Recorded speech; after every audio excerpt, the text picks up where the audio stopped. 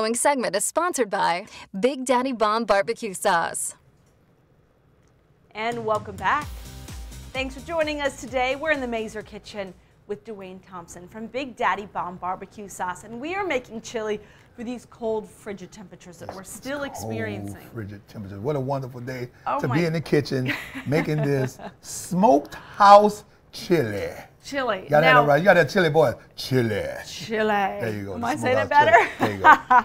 Is this a recipe that you created, or did somebody give you this recipe? Actually, it's one I created. You know, with us, it's all about the sauce. Barbecue. So, you know, most people think that, you know, I need my grill out, all that good stuff, but it's like, gotta put some sauce, got the right flavor in it. And we got a special thing today because I partner with a local brewery. Okay. And one of our secret ingredients is that Ghost Train beer. Ghost Train beer. That's right. So we're partnering with them. We're doing some cooking with them. You see the new hat and all that good stuff. So we're going to put a little beer in it, and it's going to, not enough to get you tipsy, but just enough to make it taste right, you know?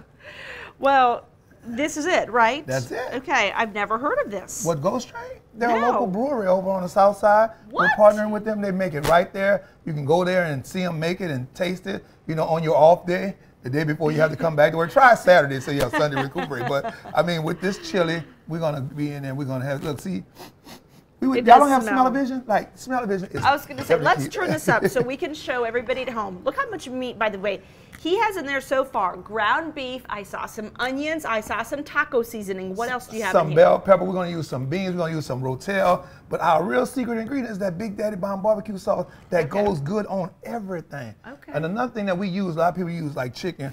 One of my other secrets is chicken broth. Reduced sodium chicken broth, just to give it that other flavor for the chili. So you got the chicken broth, you got the Big Daddy Bomb barbecue seasoning, and you have the tomatoes, the onions, the bell peppers. And don't forget, we have that barbecue bread to dip in. Yeah, look at this. So we're gonna have a barbecue French bread. You know I'm a New Orleans guy, so gotta have the French bread. So we're gonna have that barbecue French bread ran through the oven so you can dip it in your chili. Man, I'm telling you, it's gonna be ridiculous. Wish y'all could be here. We're gonna have lunch for breakfast, you know, but it is going down. Like, I have a question. Go Does for this it. not get soggy?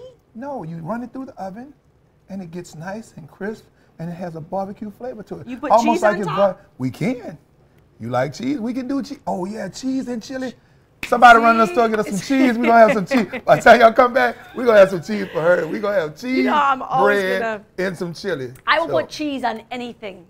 That's right. Yes, anything. appreciate it. Okay, we got a little time, so let's cook. What do we? Can Okay, we mix so go any ahead. Stuff? Yeah, we're gonna mix some of the stuff. We're gonna take out and do some Bush's beans. We're gonna take some beans and put the beans in because you gotta have some great beans for chili, right? If you don't have no beans for chili, it's like it ain't chili. You know, people talking about doing chili, and then the other thing I'm gonna is stir. Will you add? you go ahead and you stir. How about that?